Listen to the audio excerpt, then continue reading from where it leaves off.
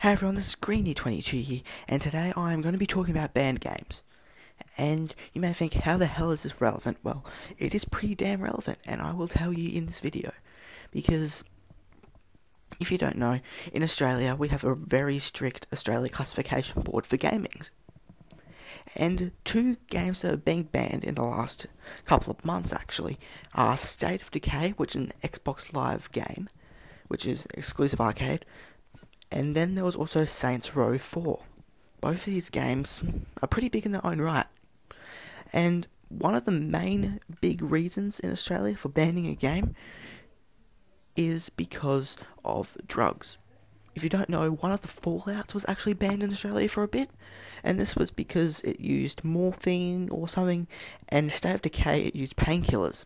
So, as you can tell, drugs are they're a very big part of banning games in Australia.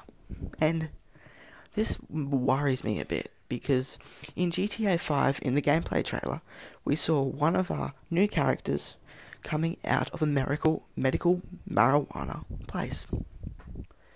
So, does this mean, and hope to God, I hope this is not what it means, but does this mean the Australian Classification Board is going to ban GTA 5? I really hope this is not true, because if it is, then shit's gonna hit the fan. That's all I'm gonna say, because Grand Theft Auto has a massive reception in Australia, and if a game such big, this game is massive. It's been hyped up ever since last year, and if this at the last minute were to be banned in Australia, there would be a lot of uprising. I'll tell you that right now.